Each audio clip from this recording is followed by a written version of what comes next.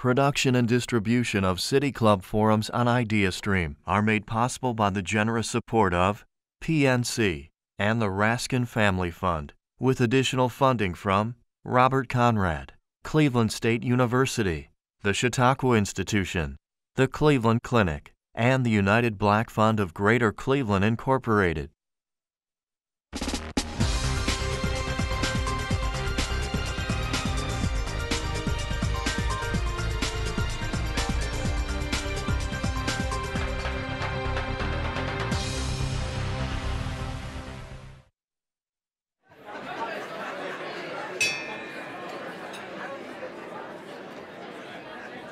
Ring gong. Yay. Good afternoon, and welcome to the City Club of Cleveland. I'm Evelyn Burnett, Vice President of Economic Opportunity at Cleveland Neighborhood Progress, and a proud member of the City Club. It's my pleasure to welcome today's speaker, Research Associate of the Economic Policy Institute and the author of The Color of Law, A Forgotten History of How Our Government Segregated America, Richard Rothstein. This is Mr. Rothstein's second appearance at the City Club podium. In February of 2015, he gave an impassioned address on the impact of housing policy on segregation and public education in the United States. In the ensuing 2 years, Mr. Rothstein turned those themes presented at the City Club into a book, The Color of Law, A Forgotten History of How Our Government Segregated America. A little context. Since Brown versus Board of Education ruled to desegregate schools, the percentage of African American students in white majority schools increased to peak at 43.5% in 1988. Today, the trend is reversing. A recent report from UCLA's Civil Rights Project showed that number had dropped by nearly half to 23.2%, a comparable percentage to 1968. In the 21st century, we are becoming more segregated, not less. While many education and public policy scholars will point to a myriad of reasons for this trend, Mr. Rothstein focuses on the impact of state and federal housing policies had on segregating metropolitan areas and creating racially homogeneous neighborhoods with implications that are still evident today. In addition to his role at the Economic Policy Institute, Mr. Rothstein is a fellow at the Thurgood Marshall Institute of the NAACP Legal Defense Fund and the Haas Institute at the University of California at Berkeley. He earned his Bachelor of Arts degree from Harvard College. Prior to associating with the Economic Policy Institute, Mr. Rothstein was a lecturer at Teachers College at Columbia University and a visiting scholar in the Harvard Graduate School of Education. He served as the national education columnist of the New York Times and as a contributing editor for the American Prospect. In addition to The Color of Law, Mr. Rothstein has authored and co-authored several other books on accountability in education, the Black-White Achievement Gap, charter schools, and equality in the context of public and private education. Ladies and gentlemen, members and friends of the City Club of Cleveland, please join me in welcoming Richard Rothstein.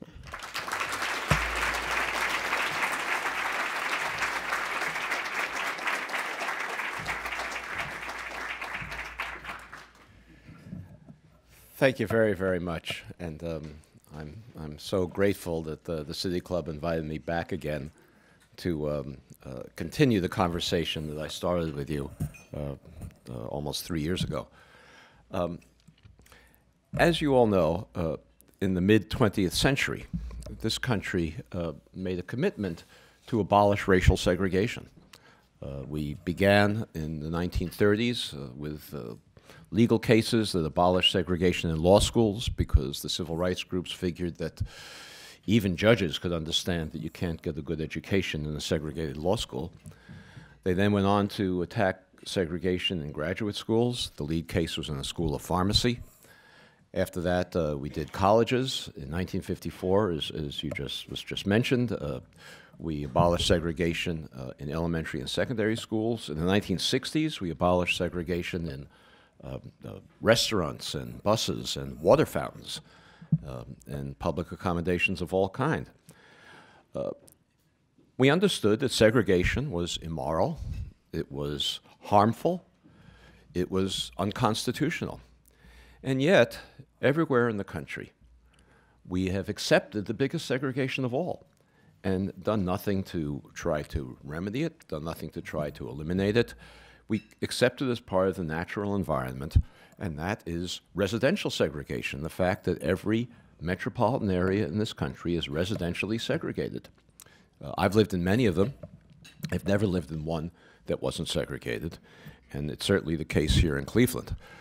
Well, why is it that we eliminated segregation in every other area of American life, except, as I say, the most powerful segregation of all, and that is our racial boundaries in every metropolitan area? And I think the reason begins to be clear. One is that it's much more difficult to abolish segregation in residences than it is in any of these other areas. If we abolish segregation on water fountains or in buses, the next day you can sit anywhere you want on a bus or drink from any water fountain.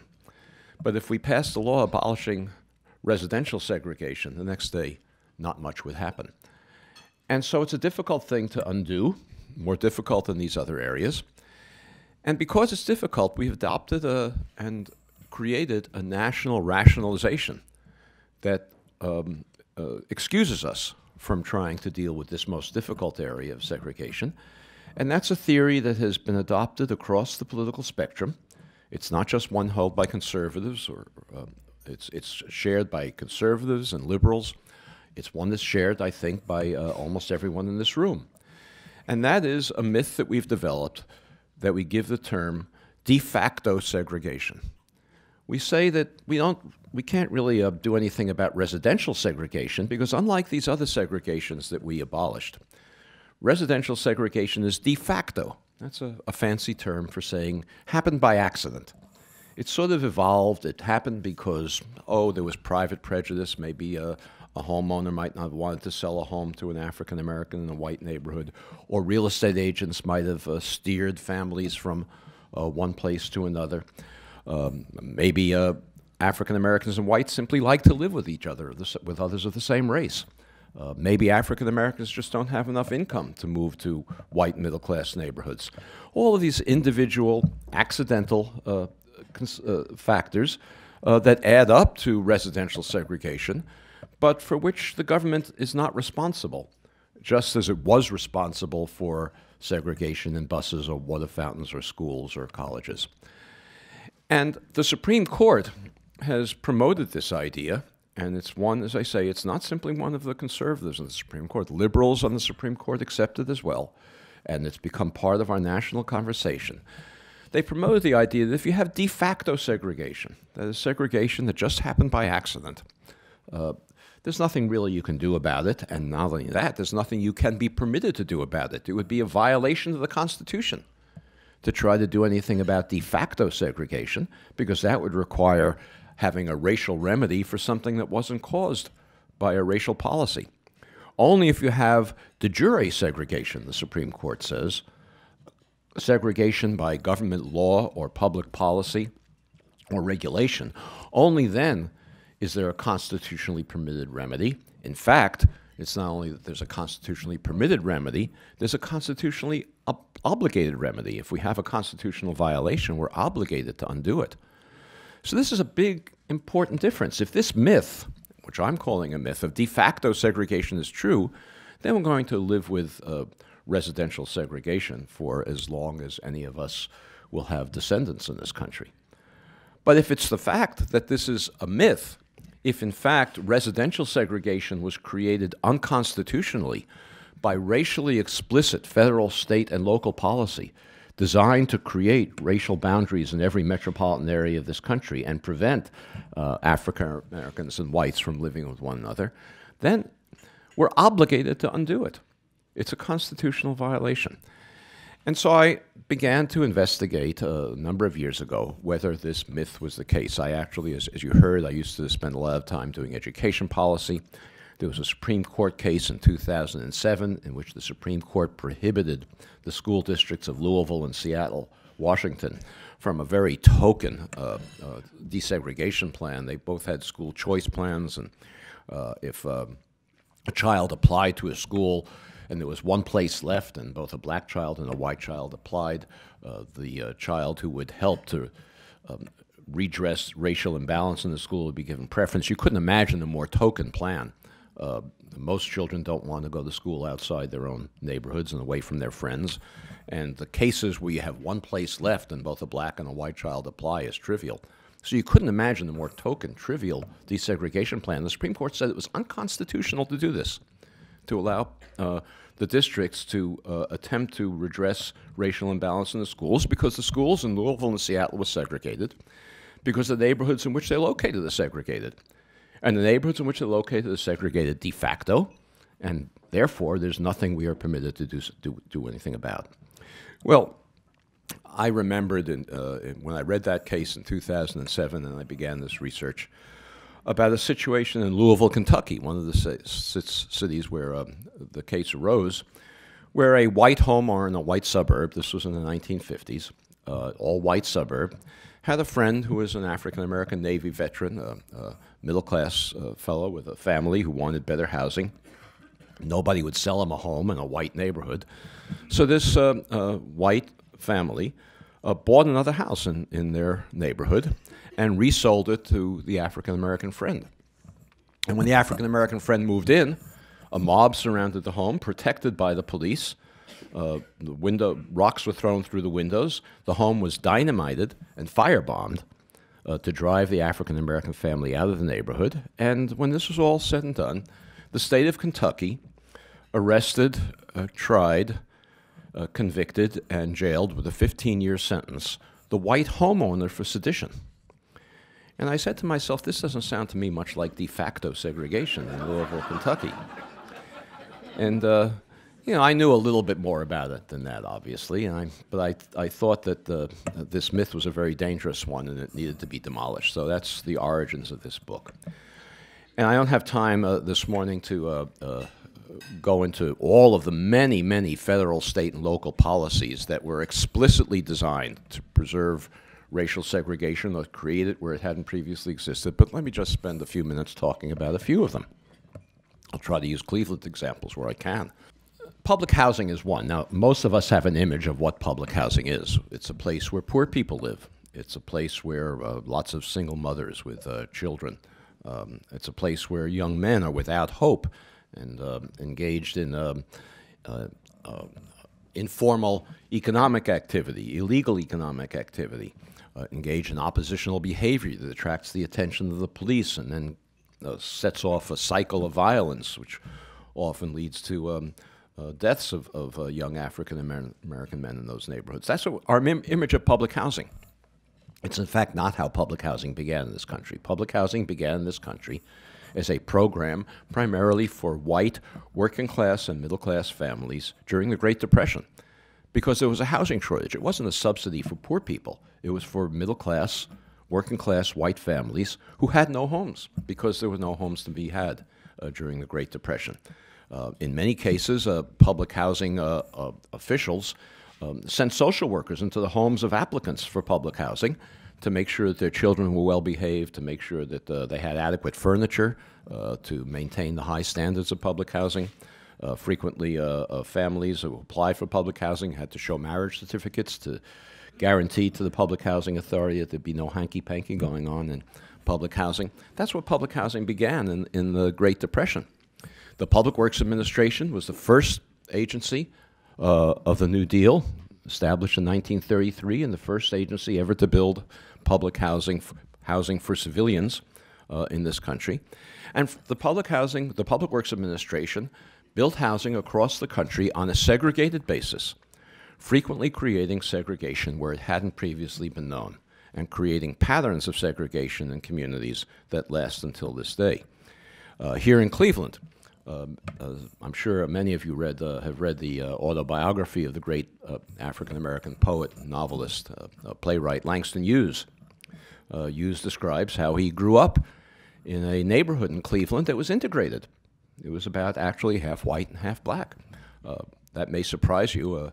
If we were transported back to the mid-20th century or early 20th century in metropolitan areas around the country, we would be stunned at the extent of integrated neighborhoods that existed everywhere in the country.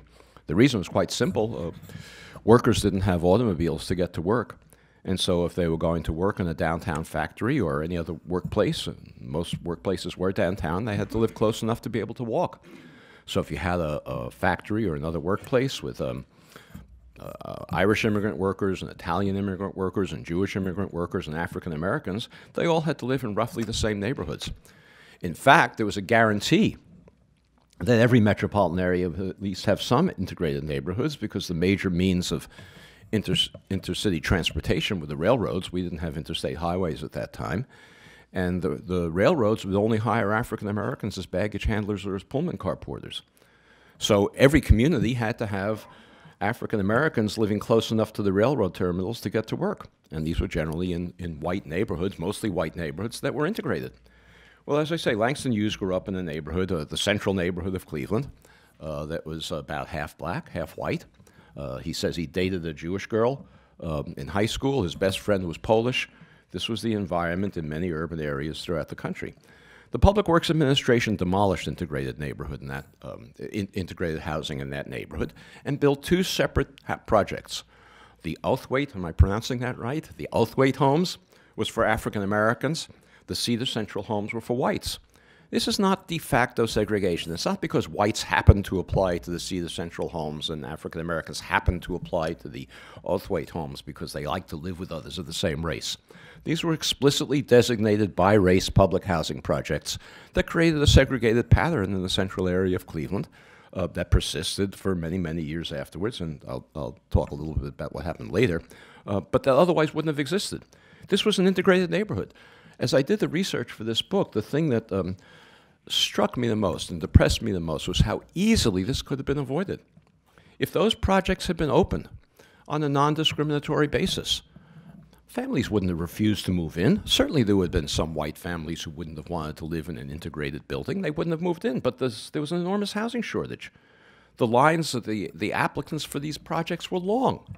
They would have filled them on an integrated basis had they opened them on a non-discriminatory basis, and we would have had a very different pattern that developed in Cleveland throughout the entire metropolitan area. The Public Works Administration also built another project in Cleveland, the Lakeview Homes, which was much better constructed and more amenities, and also only for whites. African Americans need not apply. It was explicitly for whites only. And this went on throughout the country. Everywhere in the country, the Public Works Administration created segregation where it hadn't previously existed, or in some cities where there had been a great migration during World War I, reinforced segregated patterns that already existed. I like to talk in my book about places like Cambridge, Massachusetts, and Berkeley, California, because I figure that these are thought of as being the most liberal areas of the country, and if these things happened in those places, you can understand that it happened everywhere. In Cambridge, Massachusetts, I don't know if any of you ever went to school in Cambridge, but the area near MIT is called the Central Square neighborhood. That was also a neighborhood that was about half black and half white. The Public Works Administration built two separate projects, one for African Americans and one for whites, creating a pattern of segregation in the Boston metropolitan area that otherwise would never have developed in that way. The practice really ramped up during World War II when hundreds of thousands of workers flocked to centers of defense production to take jobs in war industries. There had been no jobs in the Depression.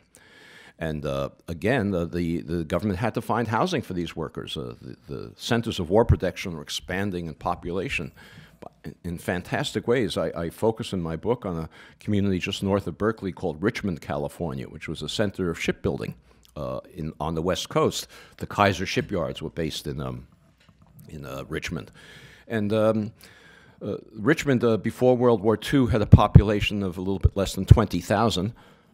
All white. There were a few African Americans living on the outskirts and working as domestics in the homes of white families, but it was a white community, all white community. By the end of World War II, the population of Richmond was 100,000 because of the shipyards. I don't know if you can imagine what it's like for a community in just 4 years to go from 20,000 to 100,000. I find it unimaginable. But the federal government had to find housing for these workers, these hundreds of thousands of workers who were flocking to the West Coast to work in the defense industry. And so they did. They built housing for war workers. For the African Americans, they built the housing on temporary housing because the explicit A goal of the housing was that African Americans after World War II would leave Richmond and go back to the South. So they built temporary housing for the African Americans along the railroad tracks and near the shipyards, and they built more stable housing for the white migrants in the white residential areas of Richmond, creating a pattern of segregation in the Bay Area. And there are many, many other examples of war industries in the Bay Area, creating a pattern of segregation in the San Francisco Bay Area that otherwise never would have developed. It never would have developed. This was not a segregated community. The Public Works Administration was not preserving community patterns. It was creating segregation where it otherwise would never have existed. After World War II, there was an enormous civilian housing shortage still. Not only had no civilian housing been built during the Depression except for these public projects that I talked about, during World War II, it was impermissible to use construction materials for civilian purposes, so no housing was built for civilians during World War II. And then after the war, you had, as you all know, millions of returning war veterans coming home and forming families and living in Quonset huts and in open fields and doubled and tripled and quadrupled up with relatives because there was no civilian housing available. So President Truman proposed a massive expansion of the National Public Housing Program. And remember, this is for working families. These were returning war veterans who had jobs in the great post-war boom. This was not for poor people. He proposed a vast expansion of the public housing program to house returning war veterans. Conservatives in Congress, led by your former Senator, Robert Taft, opposed this project, and they wanted to defeat it. They wanted to defeat the public housing program. Not for racial reasons. Remember, this was a segregated program, and not because they didn't like poor people. This was not for poor people, but simply because they thought that public housing was socialistic and the government shouldn't be involved in the housing industry. So they wanted to defeat it. And they came up with a proposal to defeat this bill, and it's something that we've come to call, the political scientists come to call, a poison pill strategy. I don't know if you're familiar with that term, but a poison pill strategy in Congress is where opponents of a bill try to get an amendment passed on the bill. And if the amendment is passed, it will make the entire bill unpalatable, and the entire bill will go down to defeat. So Taft and his colleagues came up with the idea of proposing an amendment to the 1949 Housing Act that went as follows: from now on, public housing has to be integrated. No more discrimination in public housing. Their idea was that they would vote for this amendment. Northern liberals would join them in voting for the amendment. That would create a majority to pass the amendment and attach it to the 1949 Housing Act. And then when the full act came up for a vote on the floor, the conservatives would flip and vote against the entire bill. Southern Democrats would then join them because they were all in favor of public housing if it was segregated, but not if it had to be integrated. And that would create a majority against the bill, and the bill would go down to defeat. So Northern liberals campaigned against the integration amendment, led by Hubert Humphrey, the leading civil rights advocate in the United States Senate, or Paul Douglas of Illinois, another leading civil rights advocate. They campaigned against the integration amendment. And they succeeded. They succeeded in defeating the integration amendment. So the 1949 Housing Act was passed with an explicit rejection of non-discrimination as part of federal housing programs, and the federal government then used that vote not only to continue to segregate public housing, but to segregate all of its housing programs for the next decade. Now, you know, to me, 1949 isn't so long ago. It's it's pretty recent history, and that's how federal policy was made. Well, shortly after that happened, the public projects began to be built in the across the country. Some of you are familiar with the Pruitt-Igoe homes, the Giant Towers in St. Louis, or Robert Taylor in Chicago, or projects in this area as well. And a development occurred everywhere, which was quite strange. Projects like Cedar Central, the White project, suddenly developed large numbers of vacancies. And the projects like Outhwaite, for African Americans, had long waiting lists. Everywhere in the country this happened. Eventually it became so conspicuous that all of the projects had to be opened up to African Americans. At about the same time, as you all know, in the 1950s, industry was leaving the cities, so there were fewer and fewer jobs. People who were living in these projects became poorer and poorer. Eventually, they came to be subsidized and came to be the kinds of public slums that we know as public housing today. But that's not how it began. Well, the question that you should be asking yourself, I asked myself when I discovered this in the research, is why did all these vacancies occur in the white projects and not in the African-American ones? And it turns out that was primarily because of another federal program that was even more powerful in creating a pattern of segregation in this country than even the public housing program. And that was a program of the Federal Housing Administration that was explicitly designed to suburbanize the white population of this country into single-family homes in the suburbs. It was actually a program that began long before in the Woodrow Wilson administration. Some geniuses in that administration decided that after the Russian Revolution that the way to keep white workers from becoming communists was to get them into single-family homes because homeowners couldn't be communists. And so, I'm serious. It's all in print, it's all there, it's all the public policy. And throughout the 1920s, the federal government had a propaganda campaign warning whites that they were going to be, and there were these posters showing typically black criminals being arrested and that they were going to be subject to crime if they hadn't moved to the suburbs. They sent representatives to communities around the country telling white families that the way to avoid racial strife was to get into single-family homes in the suburbs. But it wasn't a very effective program because they didn't have much money behind it. They didn't have any money behind it, actually. It was just a propaganda campaign, and most working-class families couldn't afford to buy single-family homes in the suburbs. It was the Federal Housing Administration, another New Deal agency, established in 1934, that put money behind this public propaganda campaign. And the way they did it was by recruiting a cadre of mass production builders of entire subdivisions who would agree to build all white suburbs as a condition of getting federal bank guarantees. And the most famous of these is probably Levittown, east of New York City, 17,000 homes, giant subdivision, but they were all over the country. They were in this area, they were in Chicago, they were on the West Coast. The great symbol of suburbanization in the 1950s was Los Angeles. The giant subdivision of Lakewood was one of these FHA developments. So was Panorama City in the San Fernando Valley. All over the country, the Federal Housing Administration subsidized these developments. So someone like Levitt, for example, could never have assembled the capital to build 17,000 homes for which he had no buyers. What bank would be crazy enough to give somebody a loan to build 17,000 homes? The only way Levitt was able to build Levittown or any of these other subdivisions that were done all over the country was by going to the Federal Housing Administration, submitting his plans for the development, submitting the materials he was going to use, the architectural design, the layout of the streets in the subdivision, and a commitment never to sell a home to an African American.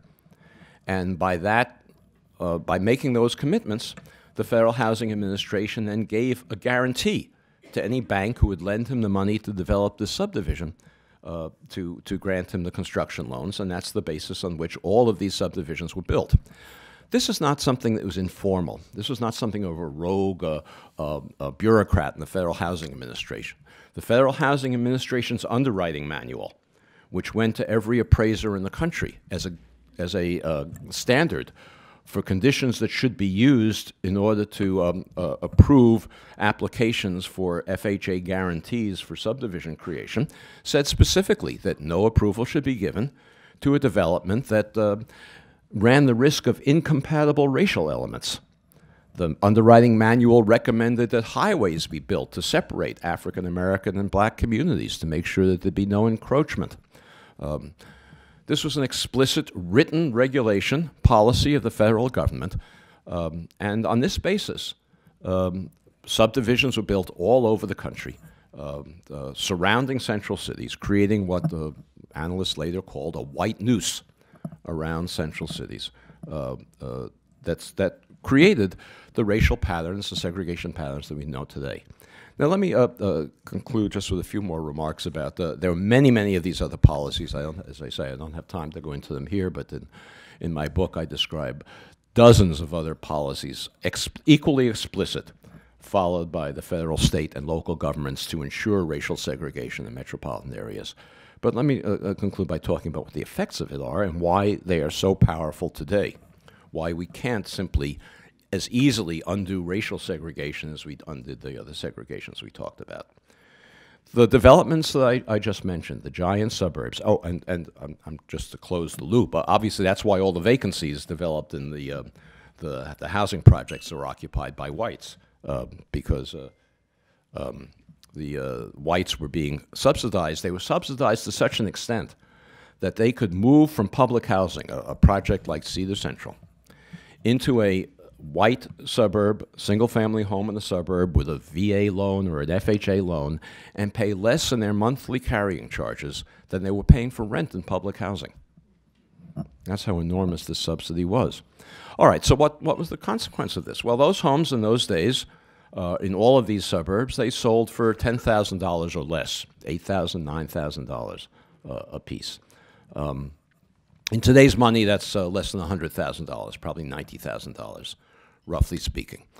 White working-class families, returning war veterans. My uncle was one.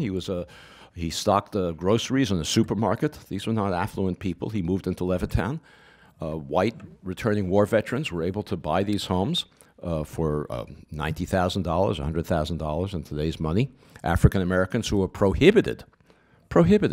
Not that they didn't want to, not because they didn't like living among whites. They were prohibited from moving into these suburbs, and they could easily afford to do so. Any working-class family can afford to buy a home for $90,000, roughly twice national median income. African Americans who continue to pay rent in cities, either in public housing or in private housing in the cities.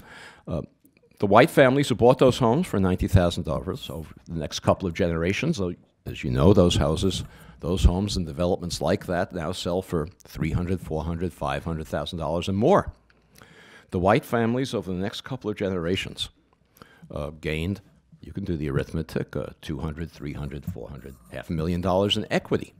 They used that equity to send their children to college, to take care of medical emergencies, to take care of economic downturns, most importantly, to bequeath it to their children, who then had down payments for their own homes. African Americans who accumulated none of that wealth as a result of this federal subsidy had none of those abilities.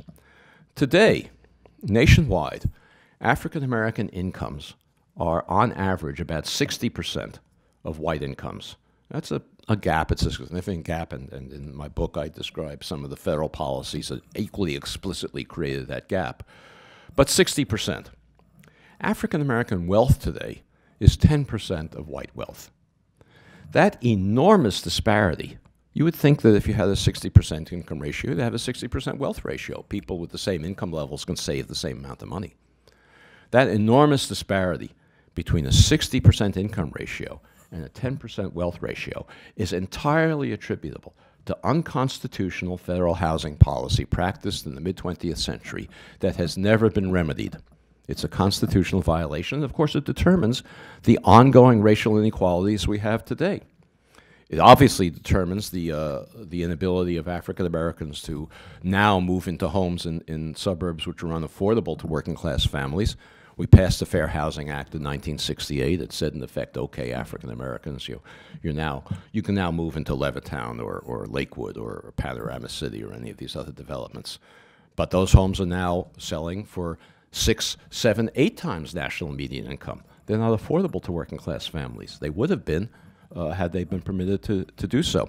So this wealth gap that was created by these federal housing policies continue to determine the racial boundaries of our metropolitan areas. Levittown, for example, as a result of the Fair Housing Act, now has an African-American population of about 2%. In a metropolitan area that's 16% African-American. But it also, as you heard when I was introduced, that the racial segregation that we created with these unconstitutional policies determines the achievement gap in schools. It determines the violence that we experience in concentrated areas of hopelessness and poverty. It determines the lack of upward mobility that African Americans experience, because what economists have demonstrated is that a low-income child, that's a child growing up in a low-income family, who lives in a segregated neighborhood is much less likely to achieve a middle-class income as an adult as a child from the same low-income family who lives in a less segregated neighborhood. So it determines the persistence of the inequality that we've experienced. All right, I'll conclude in this way. In the course of writing this book, I caused myself to look at all of the American history textbooks that are the most commonly used in high schools in this country. Education has always been an interest of mine, and I wanted to see how we're teaching this history.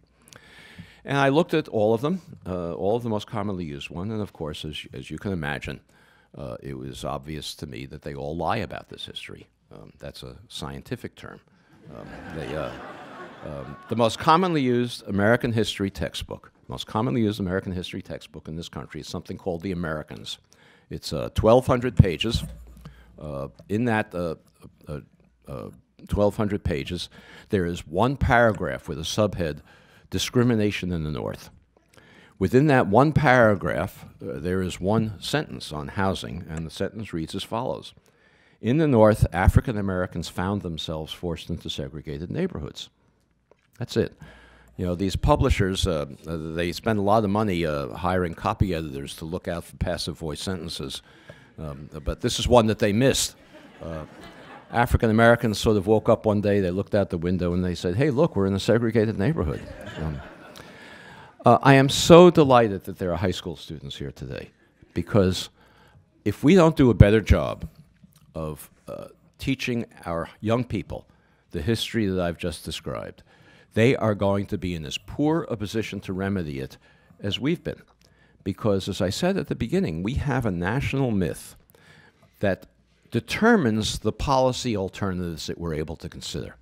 Under our constitutional system, if racial segregation happened by accident, it can only be undone by accident.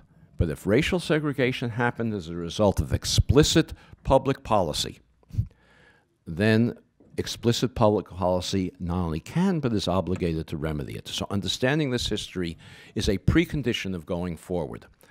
I want to finally conclude by urging all of you to do something about the way we're teaching this to young people.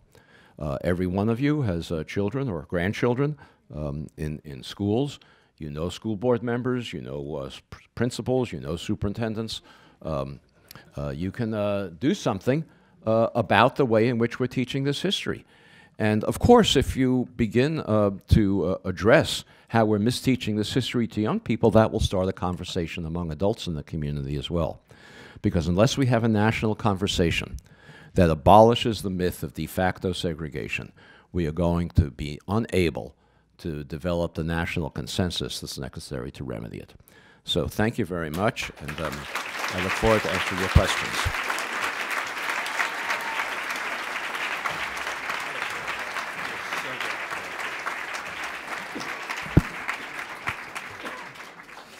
I'm going to refrain from asking school board members in the room or superintendents to stand up. Today we are enjoying a Friday forum with Richard Rothstein, Research Associate at the Economic Policy Institute and author, more importantly, of The Color of Law, A Forgotten History of How Our Government Segregated America. We're about to begin the audience Q&A. We welcome questions from everyone, City Club members, guests, students, and those of you joining us via our radio broadcast, our webcast, or our live simulcast at the Jack Joseph and Morton Mandel Humanities Center at Cuyahoga Community College. If you'd like to tweet a question, you can tweet it at the City Club, and our staff will work it into the program. Holding our microphones today are content coordinator Bliss Davis and customer experience manager Corey Isler. Or no, I'm sorry, Tiola Orsanya, actually, who doesn't do customer experience but does a lot of other things quite capably. May we have our first question, please? Good afternoon. Thank you. Thank you for your speech or talk today. As a history teacher and just starting the African American history at Solon High School, the class and I, we kind of went through a redlining experiment. My question to you is, in 2014, Ta-Nehisi Coates wrote the case for reparations, and his argument was we need to have public policy to address some of the policy that you just talked about. Your thoughts on the proposal of maybe $1 billion training of some sort he kind of addressed towards the end of his article. Thank you. Thank you. I don't talk much about reparations because I think we need something much broader than reparations. What we need are policies. Some of them would be inexpensive. Some of them would be very expensive. If, for example, we understood the history that I just described, and any policy to remedy this today is completely politically unrealistic. So I want to emphasize that the first thing that needs to be done is to develop a new consensus around this. But if we understood this history, for example, the federal government should adopt a policy where it purchases the next 10, 15% of homes that come up for sale in places like Levittown for $500,000 or whatever the market rate is, and sell it to qualified African Americans for $100,000. That would be a narrowly targeted constitutional remedy for a very specific constitutional violation. It's politically absurd in the current environment because we don't understand the history. So that's an expensive one. At the other extreme, we have completely inexpensive ones. In fact, some of them would save money by undoing this history. We now have a program that gives an enormous subsidy to homeowners in all white suburbs, the mortgage interest deduction. We could withhold that mortgage interest deduction from any suburb that didn't take steps to desegregate, whether by repealing an exclusionary zoning ordinance that it might have that prevents the building of townhouses or apartment buildings or even single-family homes on small lot sizes.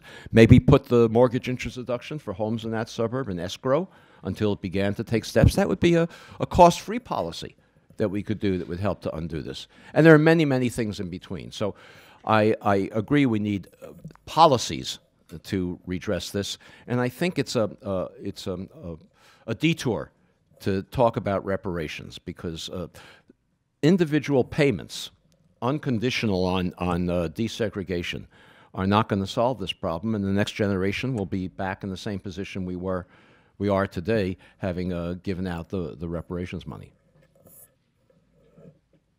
Good afternoon. I'm so glad City Club brought you back. Thank you. My name is Merle Johnson. I'm a member of the Ohio Board of Education. And in reading research, more and more articles are talking about how charter schools are moving more and more students to racial segregation. Now, in this national and state environment in which there is a move on to completely privatize public education, which is devastating to so many students who depend on good public schools. What kind of education policy, if you could, would you present to try to either slow down or stop this racial segregation that is increasing because of charter schools? Well, I'm so glad you're here, and I hope you heard what I said about the way in which we teach this history in our schools. Of course, charter schools and privatization are increasing the segregation of our schools, but it's always easy to focus on things that change rather than things that remain the same. The overwhelming segregation of our schools exists before charter schools and privatization. So if we have schools that are in segregated neighborhoods that are 90% white or 90% black, and the charter schools and the privatized schools increase it to 95% or 95% black or 95% white, that's not the major problem. Major problem is the 90% segregation that we had in the first place. And that exists because the neighborhoods in which schools are located are segregated. So it's true that charter schools exacerbate it, but the underlying problem, we would be making a big mistake if we focused on this marginal change rather than on the underlying problem. Housing policy is education policy. And if we want to integrate our schools, the way to do it is we have to integrate our communities. And there are many, many policies we could follow. In the answer to the previous question, I didn't go into them in great detail, and we don't have time now. I do have a chapter in the book that talks about things we could do, and some of them are not as politically unrealistic as the extreme ones I just talked about. They're still politically unrealistic, but we're closer to some of them than we need to be. We could, we have policies that are aimed at low-income families, the Section 8 voucher program that you're all familiar with, and the low-income housing tax credit. Both of those programs serve to reinforce segregation. We could easily modify both of those programs so that they create incentives to help low-income families move into middle-class communities. And that would desegregate schools. And it's the best way to desegregate schools, in my view. Hi. So, Carter G. Woodson wrote a book called The Miseducation of the Negro. And in this novel, he explains how African Americans are taught their inferiority by lack of inclusion in the origin of the curriculum. What are your views on this? Well, I don't know.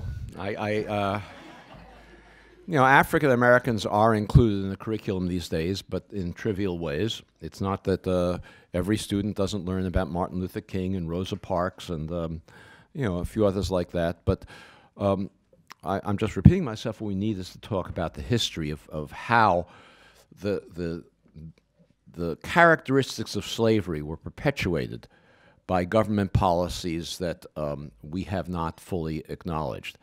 And I call it, you know, the subtitle of my book is called A Forgotten History of How Our Government Segregated America. It wasn't hidden. Everybody knew these policies 40, 50 years ago. We had a Republican Secretary of Housing and Urban Development, George Romney, the father of the recent presidential candidate, who announced to the nation that the federal government has created a white noose around African-American communities. It was the federal government's obligation to untie that noose, because every well-educated person knew about these policies.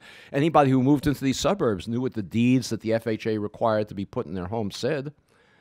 Anybody who moved into public housing knew what the requirements of public housing were. So this is not a hidden history. It's a forgotten history, and I think it's the history of how, you know, the 13th Amendment that abolished slavery required Congress also to enact policies to eliminate what they call the badges and incidents of slavery, and we didn't do it. And so we created a caste system of second-class citizenship, which include a prohibition on free ownership of property, which perpetuated the conditions of slavery. And those are the things we need to teach people. Of course, we need to teach African American history as well, but simply, and I don't mean to minimize your question, but simply putting more black faces in textbooks without teaching this history is not going to do what we need to do. Thank you so much for your research. Two questions. You hadn't mentioned the passage of the Fair Housing Act.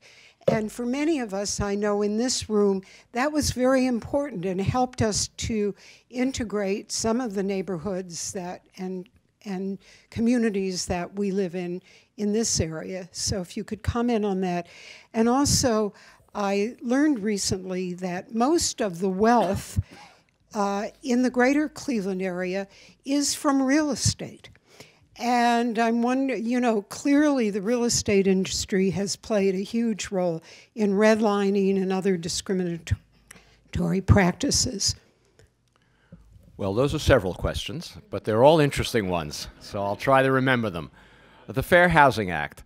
The Fair Housing Act is an important act. It was passed in 1968, although it didn't have any enforcement mechanisms until 1988. So it's a fairly recent development. And it's resulted in some progress. As I said earlier, using Levittown as an example, the population of Levittown is now 2% African American as a result of the Fair Housing Act. But that gap between the 2% and the 16% has never been remedied because the Fair Housing Act only prohibited future discrimination. It did nothing to undo the results of past discrimination. All right, now I forgot the second question. What was this? Oh, yes, very important. It's part of our national myth is that the real estate industry acted as individuals to steer families away from homes and redlining. You know, the map, I don't, Dan showed a copy of my book before, but the cover of the book is a map that the government drew of every metropolitan area in the country, in which it colored red neighborhoods where either African Americans lived or African Americans lived nearby, to recommend that the FHA not and other government agencies not insure loans in those communities. And that came to be known as redlining, and the real estate industry followed it. But it's important to understand that real estate practices were not a form of de facto segregation. Every real estate broker in this country is licensed by a state licensing board. The National Association of Real Estate Boards in 1924 adopted a code of ethics prohibiting real estate agents from integrating communities, saying that it was a violation of the code of ethics of a real estate broker to sell a home in a white neighborhood to an African-American family. That was public. So anytime a state licensing agency licensed a member of the National Real Estate Board, it was engaging in a violation of its 14th Amendment responsibilities by embracing racial segregation, and in many cases, state licensing boards incorporated that language into their own licensing policies. So the real estate industry cannot be thought of as private actors operating without the color of law. And the same thing is true of other things that are typically thought of as being private activity. Banks are the most heavily regulated industry in the country aside from real estate. Every bank has federal inspectors crawling all over it, examining their loan portfolios, making sure they're using sound practices. Every federal regulator knew about the bank redlining practices and approved those practices as part of whether it was the controller of the currency or the Federal Reserve Board or the old Office of Thrift Supervision. These policies were all embraced by federal regulators. So to think of these as private activities is a mistake. It was part of the whole government system that we had to create racial patterns in this country. And I'll just say one more thing. Redlining that you mentioned, the practice of not extending mortgage guarantees to African Americans in African American neighborhoods is well known. But I hope you will remember that the far more powerful policy of federal agencies was not refusing to guarantee mortgages in black neighborhoods, but it was the subsidization of all white suburbs, which had nothing to do with redlining, and the prohibition of African Americans from moving into those suburbs. That was the far more powerful policy, and it's far less remembered today than the redlining. Thank you for your speech. I think it was really informative in highlighting sort of how de jure segregation is driving the institutionalized racism within our country. But at the same time, as a high schooler, I find it relatively difficult to dismiss this notion of de facto segregation immediately because, you know, as someone from a relatively affluent community, I see every day when I go to lunch that we have, you know, a table with African Americans, a table with Asians, a table with Caucasians, and that's almost not driven by, you know, economic policy or any sort of school rules, but rather by who we decide to associate with. So in terms of addressing this issue within our society, do you believe that there is a component which is de facto, or do you think that it's sort of a cyclic process by which addressing it on a federal level would in turn change our perceptions and then change the de facto segregation as well? That's really an excellent question.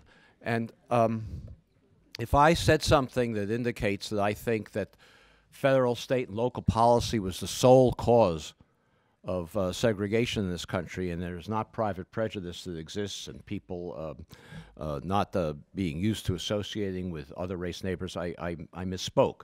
Clearly, both are involved, but the point I'm making is that but for federal, state, and local policy, those individual prejudices would not have had the power to create the segregated patterns that we have in this country. As I said earlier, you know, there was this enormous housing shortage in the country.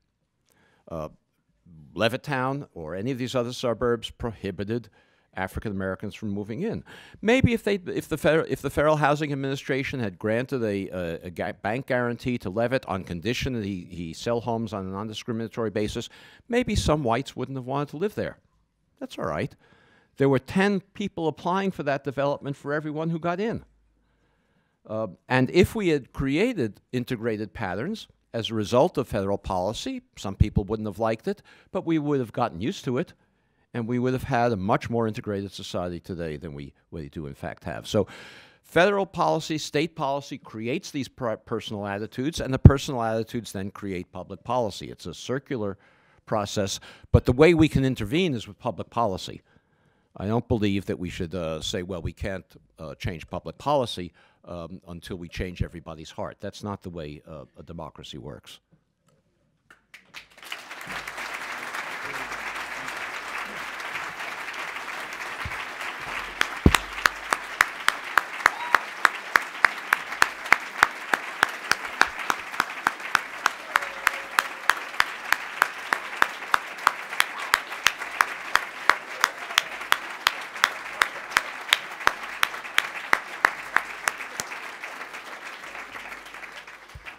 Richard Rothstein, ladies and gentlemen, Research Associate at the Economic Policy Institute and author of The Color of Law, A Forgotten History of How Our Government Segregated America.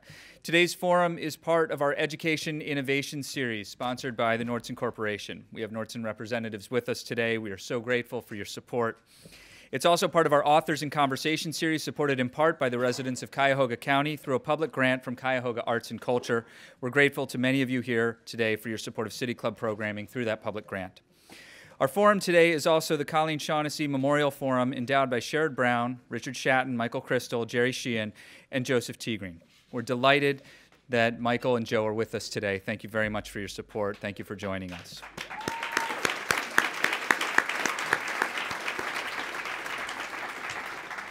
Community partners for our event today are Cleveland Neighborhood Progress and the Legal Aid Society of Greater Cleveland. Our hospitality partner is the Metropolitan at the 9 Hotel. We also welcome guests at tables hosted by Friends of Dick Oberman's, Western Reserve Land Conservancy. That brings us to the end of our program. Thank you, Mr. Rothstein. Thank you, ladies and gentlemen. Our forum is adjourned.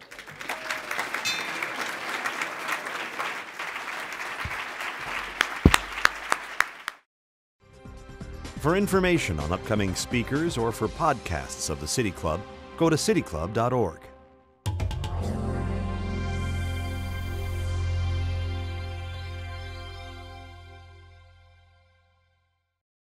Production and distribution of City Club forums on IdeaStream are made possible by the generous support of PNC and the Raskin Family Fund, with additional funding from Robert Conrad, Cleveland State University, the Chautauqua Institution, the Cleveland Clinic, and the United Black Fund of Greater Cleveland Incorporated.